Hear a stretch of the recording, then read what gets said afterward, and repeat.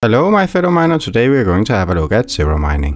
What is SERO? Which wallet and miner? Overclock settings? Expected average results? Profits. SERO, also known as Super SERO, is a cryptocurrency. Yes, you already knew that of course, but did you know their page haven't been updated for almost 2 years? The 26th of April 2020. Then why mine it at all? Well, because of profits. If you sometimes check what to mine with an LHR card, you'll see that SERO is actually often in the top 3. And that is actually what makes this interesting, the rest we don't really care about.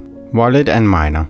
It's quite simple. Get T-Rex miner and get the wallet I linked to in the description. The one you're interested in is called Pull Up Decentralized Light Wallet, and then just select the platform you want. Overclock settings.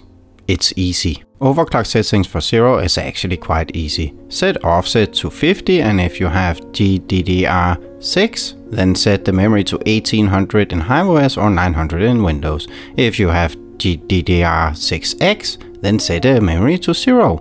The rest is controlled via power level. SERO is not affected at all in any way by LHR. To get up and running in HiveOS, simply create a new wallet first, where you select SERO, then a flight sheet as seen on the screen, and then of course also the extra configuration. Pretty straightforward for a HiveOS master like you.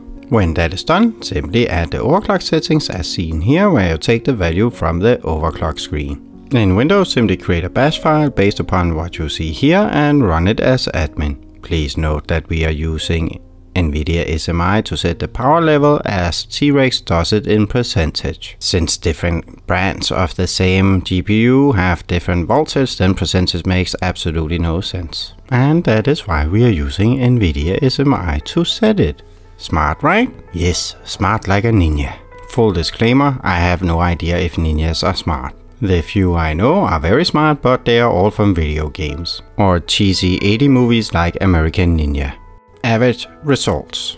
And finally we have the results here. If you have mined SERO before, you will be able to see that I'm actually aiming for efficiency here. If you are interested, then you can up the watts to actually get more power. Well, obviously that will give you more power, but I mean more mega hash. Oh, more calculating power.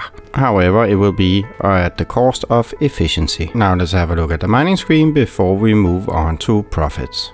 Compared to mining Ethereum, there's not actually much to note here, with the exception of course, higher power usage, which equals higher temperatures. That is quite normal though.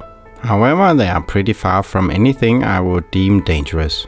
Even my extremely bad RTX 3070 Ti is within acceptable range. And now it's finally time to have a look at the profits. If you're interested in seeing how it does compared to other crypto coins, then either click the link up in the description that should appear now, or go to my channel and check out the daily updated crypto mining profit videos. It contains a lot of different cryptocurrencies, including dual mining and triple mining. That is all for this time. I hope you enjoyed the video. If you did, then please click a like. If you haven't subscribed to this channel, then now is a very good time to do it. And hit the little bell notification for maximum spam. See you in the next one.